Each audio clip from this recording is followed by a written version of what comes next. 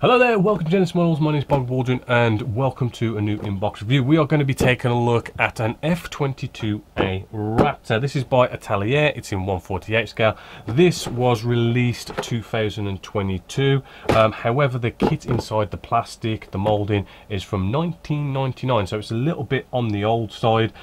It retails around about the £30 mark. I mean, you'll get 10% off if you go to the Genesis Models website. So, nice, good bit of box art going on with this. Apparently we've got 3 markings inside here. The colours aren't anything majorly different, so let's just open this up and check this out. We'll have a look at the instructions and decals in a bit. Let's just jump straight in with some plastic. Right, so we've got a couple of nice big sheets of plastic just here. Quite a bit of plastic for your money, considering, really. I mean, you're getting quite a big jet here for £30. If we take a look at it, the surface so far, I mean, looks very nice and smooth. Right, I'm not seeing any sort of wonkiness going on with it at all. The surface detail itself, if we bring you in close, you could see, I mean, I'm seeing pretty much throughout this kit that it's got this very sort of nice, sort of crisp, right, sharp, consistent surface detail on here. Not seeing many rivets and whatnot, but I think really it's got a nice bit of accuracy with all this kind of detail that it does have on here. I'm kind of looking, not really seeing any sort of nasty flash or anything like that going on with the kit. If we just flip this over, well, actually we don't need to flip this over. This is our instrument display panel. Bit of a cheat here, you know, they've gone off and they've gone, right, you're going to have decals, end of, no detail, right, so not a good start on the whole internal detail side of things. Bit of exhaust detail just here. As you can see, it is kind of just okay. We've got a cockpit tub here, and yes, you will see throughout this review that actually internal detail on this kit, it just isn't the best. Right, moving along, I'll show you this one in a little bit actually, but yeah, we've got our top 2 more sprues just here. We've got our sort of top nose section and bottom nose section. Again, surface detail, if you look at it, it is looking nice and quite crisp. You know, it'll take a wash rather nicely. Not feeling any problems with that at all. The bottom part as well, I mean, again, internal detail, okay, we've got a bit of detail just inside there, but it does look a little bit basic and almost kind of maybe not accurate. But side walls, virtually nothing going on inside there. Again, we've got some more internal detail here for like weapons bays. Again, looks quite basic, and then nothing up the side of the walls. I do believe we've got sort of like the rear landing gear here, which again, we've got some detail there. We do actually have ejector pin marks as well. A little bit nasty to deal with there. Forgot to show you in the weapons bay as well. We've got 3 of these ejector pin marks, but it is a kit from 1999. You know, there was a lot of that going on back then. A lot of manufacturers have kind of sorted that problem now with ejector pin marks. Ejector seat, we do have some nice detail actually going on the sides there and on the back with the ejector seat. Flip it over, and we do have some seat belts just in there. Personally, I'll just kind of sand those kind of things away. The things like landing gear bits and everything, you know, the flash is actually not looking too bad actually for Italeri, in all honesty.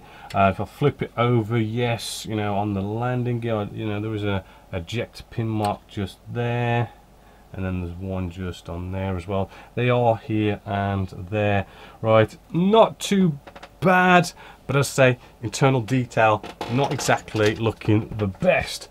Moving along here, we do have our wheels. Wheels are looking pretty nice and solid. We do have our doors and stuff for things like our weapons bays. Not looking too bad actually inside there. Very sort of plain on the opposite side. Arrestor hook, that kind of stuff. Again, yes, we've got ejector pin marks just here and there, little ones. A few other bits of detail. Again, not looking too bad. This final piece just here, I'll say this one for last. Did I say? No, it wasn't supposed to be this one, sorry. It was this one, sorry. I'll just say this one till last because the surface detail on this kit has been quite consistent, really nice, really sharp, right? And you kind of have that same sort of level of detail, hopefully, as you can see there, with the things like the recessed panel lines, but it does have this kind of fading going on in places on this bottom one. You can sort of see maybe here, I don't know, well, you can see that it does seem to start to fade, especially sort of at the back here. I mean, I can't actually get my nail into this here. It just kind of has a faint looking line. Right, cannot get my nail in there, so you won't get a wash in there. A little bit better on this side. It's just very sort of like spots here and there on this bottom side where it's really sort of faded the recessed panel line, so a little bit of rescribing before you kind of even get started on this one, just to make sure it takes a wash. Again, we've got some weapons bay just here, and again, very sort of basic looking detail with not really much going up the sides and the walls of weapons bays and wheel wells and all that kind of stuff. So that is basically all the plastic, which kind of hopefully gives you a good idea of this kit. The decals, now this is an Italian company because they're called Italeri, obviously, which means they've really sort of teamed up, which makes sense, with people like Cartograph, really good people for making decals. So these are going to be really nice decals that go well with micro, salt and set. Here is the instrument display panel decals that it wants you to put on that very plain instrument display panel, which is a bit of a shame they haven't bothered to put any detail in there. They do feel very glossy, you know, they very smooth, very sort of glossy decals. That kind of thing's never bothered me because I always go off and put some sort of varnish on top of my decals anyway. Looking very neat. All the colours seem to be in registry. We've got all our sort of weapons. It's nice how they've given them nice call outs, GBU 31s and AIM 120s and AIM 9s, right, nicely sort of sectioned off and marking sets A, B and C, so you can, you know, nicely know where all these decals are and where they're going and all that, so shouldn't have any problems with them. Instructions, let's take a quick look at these. You know, sort of standard quality paper, not really any colour. The cockpit, again, the internal details not going to be the best, so you know, ejector seat goes together pretty simple, pretty easy, goes into our cockpit tub and straight into the top part of our front fuselage section. Then we start kind of putting all the bits on the inside that sort of make this up, like weapons bays and landing gear bays and all that kind of stuff. Right, and then this is where this kit's gonna have a problem. Never built this kit, but I can just tell, right, it's gonna be a bit iffy just here. You know, bringing these two front nose section fuselage sections together, and then you've got the two big pieces for the rear view fuselage and wing section coming together. Having those two big pieces be okay on their own, but then bringing them together, I can just see right there that is going to have some sort of an issue, right?